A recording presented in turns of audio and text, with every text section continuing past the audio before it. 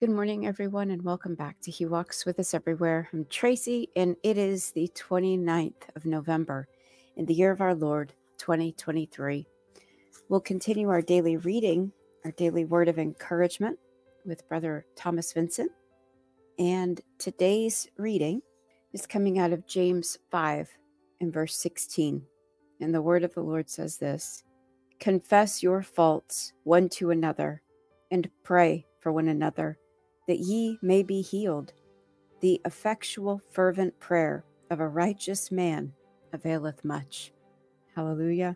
And today's title is Conviction of Sin. If you would attain true love unto Jesus Christ, you must get conviction of sin and a sense of your need of Christ. The prevailing love and liking of sin is inconsistent with true love unto Jesus Christ. Such as love Christ do hate sin, and such as love sin have an enmity against Christ. While your hearts go after your covetousness and your voluptuousness, or are set upon any other wickedness, your hearts cannot be set upon Christ. Before you can love Christ, your hearts must be taken off from sin. Get therefore a conviction of sin as the greatest evil in the world.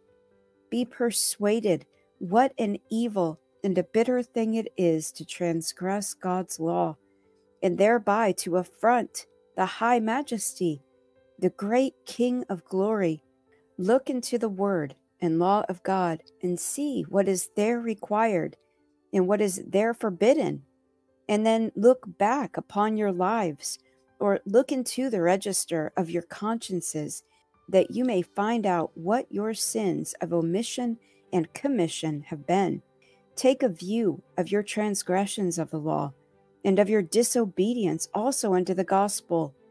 And as you are guilty before God, so labor for a clear sight and deep sense of your own guilt, how you are under the curse for your disobedience, how you are liable to ruin and eternal destruction for your sins. Look upon sin as the most mischievous thing in the world. If there be any evil in any temporal calamities which ever did befall any of the children of men, yea, if there be any evil in future miseries, in the extremity and externity of hell's pangs and punishments, be persuaded that there is far more evil in sin, which is the cause of all. Amen. Be persuaded of just how evil is. Be persuaded that it is the most evil and bitter thing to be at enmity with God. To be at enmity with Him is to be at war with Him. You want to be at war with God Almighty? This self-examination, this reflection, this introspection, the looking upon our own lives. Are we walking in obedience? Are we? Are we walking it out in spirit and truth? Really? Are we simply hearers of the word and not doers also? They're real questions, and they're real tough, aren't they?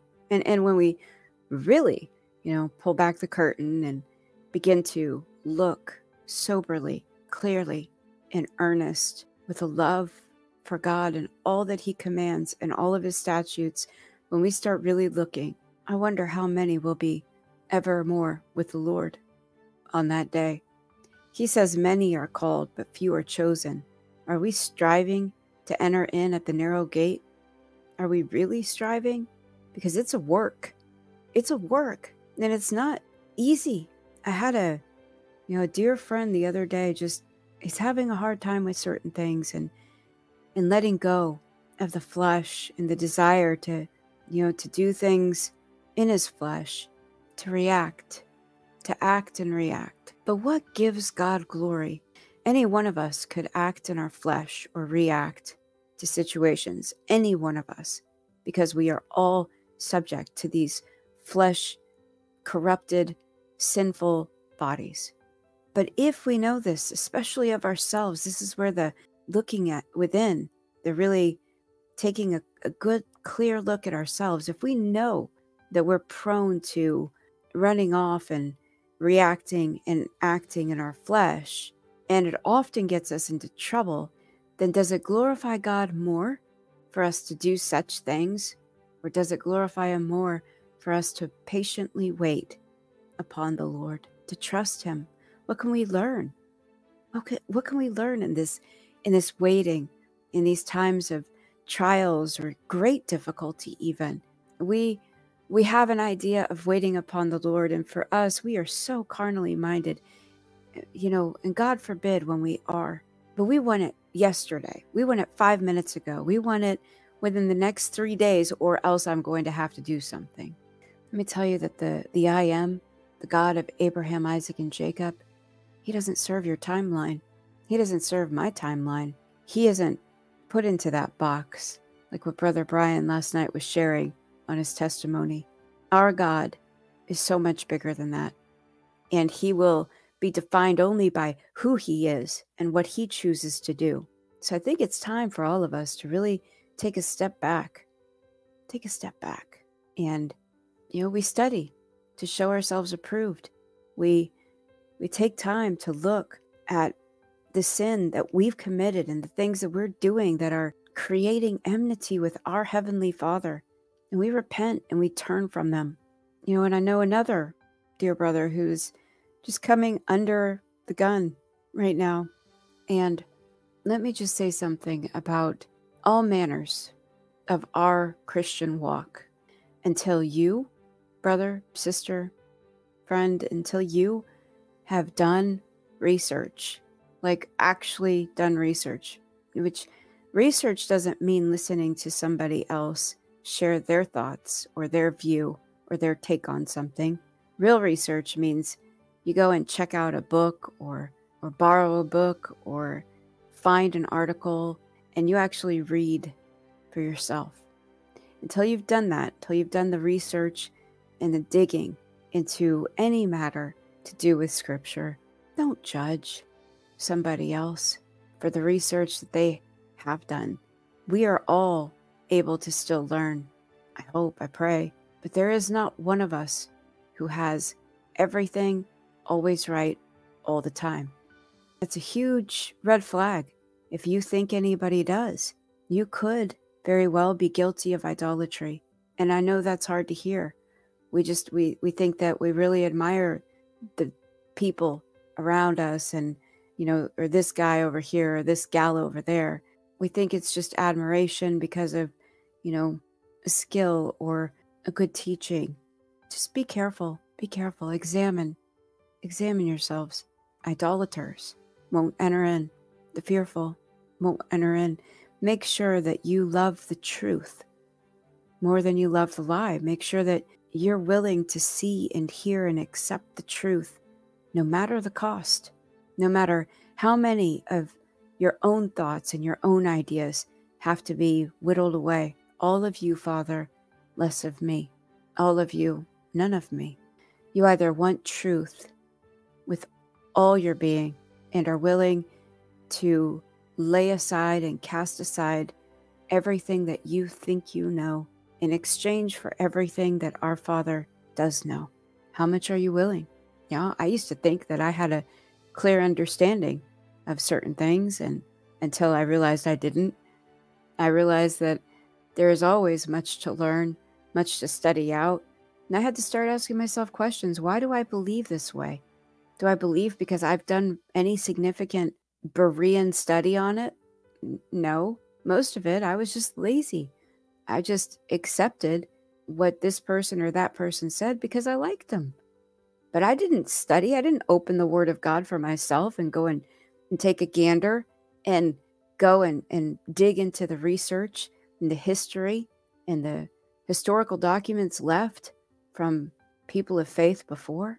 Now I do. Praise the Lord. Now I study like that because I do. I have a desire for all things that are truthful, laying down everything that's a lie and everything that's maybe not a lie bold-faced, but misguided at best. So today, let's all do that. Let's all examine everything and see how much of the thoughts that we have are from an actual examination, how much of the thoughts that we carry and the understanding of different things that we have, how much of that is from our Father and a study that we've done, to search out a matter, to be Berean, as I hear so many saying, and how much of what we think we know and think we understand is simply the understanding of another. It's time for us to know. The Lord would have us study it out and learn and grow. The Lord gives wisdom unto the foolish things of this world. He confounds the wise and gives wisdom to the foolish, those who seem to be dumb or slow or I don't know, but unwise in the world's estimation. So don't think for a second that because you're you, that the Lord can't drop just massive amounts of information upon you and give you such understanding that's beyond your years, that's beyond measure.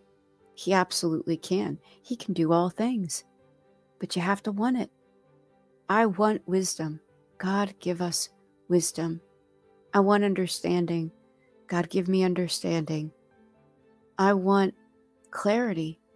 Lord, take away any confusion and bring clarity in your word.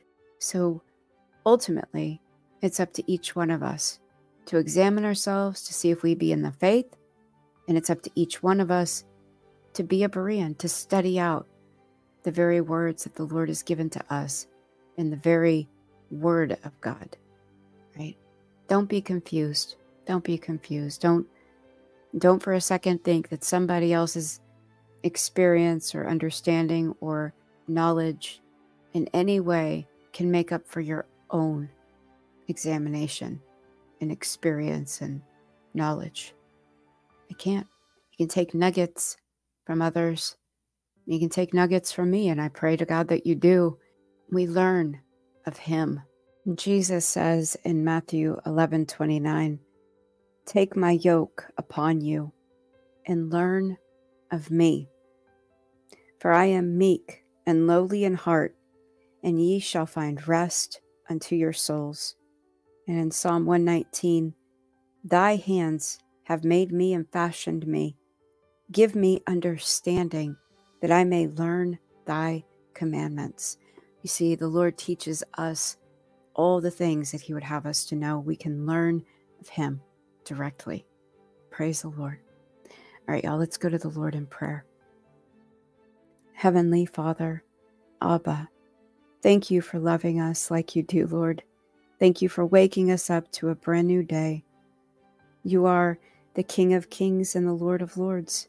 You are Abba, Father, Teacher, Protector, Counselor. You are in all things and before all things and by all things. You have created everything, Lord. Nothing is that you have not been a part of. Father, we praise your holy name this morning. We bless your holy name.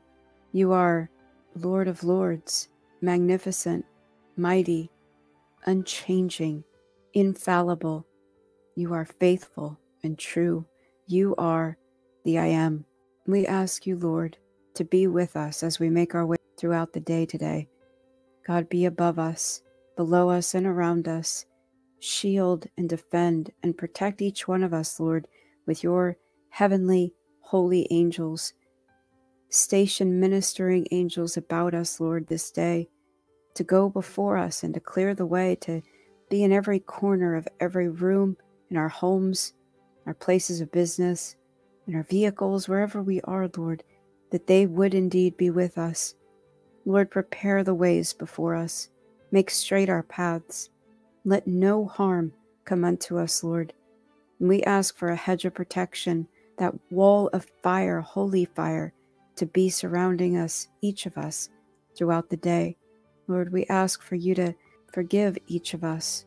Lord, forgive me for the sins I've committed against you, in thought, in word, and in deed, and help me to be obedient unto you, to not have any enmity between you and me. And Lord, if there is, show me, O God, show me, I pray, that there would be no enmity between us, that I would have a clean conscience before you, and that I would be cleansed of all unrighteousness and unholiness and things detestable to you. Lord, help us to search out a matter. Help us to look into your word for ourselves and to pray and seek you for understanding and wisdom. And I do this morning, God. I ask for wisdom. Increase wisdom within us. Give us understanding, Lord. Help those of us who are so lowly, Lord, in mind and in stature, to have such great understanding that could only be ascribed to you, Lord, and for your glory. We long to know your ways. We want to know the truth. Lord, forgive us this day for holding on to things in our own strength, for holding on to ideas or theology or counsel that we've taken as the truth or as gospel when we haven't studied it out for ourselves. Lord, help us to search out a matter. Help us to be willing to truly go and examine things for ourselves because of our love for you and the desire to know the truth. Lord, we ask that you would bind every spiritual wickedness in heavenly places this day. Bind every sweet influence coming against us and our families. We ask for you to bind the sweet influences of the Pleiades, Lord, and whatever that would look like that would have any influence over our lives and our families' lives. Lord, we rebuke every spiritual wickedness. We rebuke every sweet influence in Jesus Christ's name. We say, the Lord rebuke you, Satan. Get thee behind me, Satan. Help us put on our full armor this day before we make our way into the thises and the thatses of the day. Help us to shore up our armor, to gird up our strength, to put on those full helmets of salvation and the sword of the Spirit, to gird our loins with truth, to put on the breastplate of righteousness, to have the sword of the Spirit, which is the word of God, and the shield of faith above all things. May that shield just be ever more powerful each and every day. May our shield of faith just get bigger and help us, Lord, to trust in you. Shut our feet with that preparation of the gospel of peace. Help us this day to do your will. We pray thy will be done, and let us not run in our own strength, but help us to wait upon you all the day long. I love you, Lord. I love you with all of my heart, mind, soul, and strength. And I ask you this day to help folks who are struggling physically, whatever those physical needs are, Lord. Please help to give them comfort with whatever they're walking through, ease the pains that they have, and guide them into making the best choices that would please you, Lord. We pray together and ask that our flight be not in winter, nor on the Sabbath day, and we ask for you to come. Lord Jesus, come quickly. Amen. Announcements. Sunday, this coming Sunday, we'll be doing a live for our daily reading and prayer time. So this Sunday, 2 p.m. Central, 3 p.m. Eastern, 12 Pacific, and I hope to see all of y'all over there for that. Last night, the testimony with Brother Brian, I hope that y'all were able to catch that. And if you weren't, give it a listen. Very moving and humbling and, just so awesome to get to hear our brothers and sisters' stories of what the Lord has done in their lives. So thanks again to all of you who were there and gave that a listen. And thank you for sharing things out, all of you. So keep me in prayer. I've got to go here pretty soon, actually, and get some stuff done today with my teeth. And so please ask the Lord to make everything go smoothly and to be with me. So just so y'all know, the next 2 days I have gone ahead and pre-recorded Thursday and Friday's reading, just in case. I don't know how my mouth's going to be and speaking and whatnot. So I will be back here with y'all, Lord willing, this coming Sunday. So I love each of you, and I do pray you have a wonderful day. Stay in the Lord. Stay focused. Focus on Him. But remember, while it's great to glean from others and to get nuggets of truth, the most beautiful study of all is the one that we do individually with our Heavenly Father. It is the best of the best of the best. So get in the Word today. Read, study to show yourself approved. It's a command. All right. I love y'all. And Lord willing, I will see y'all here tomorrow.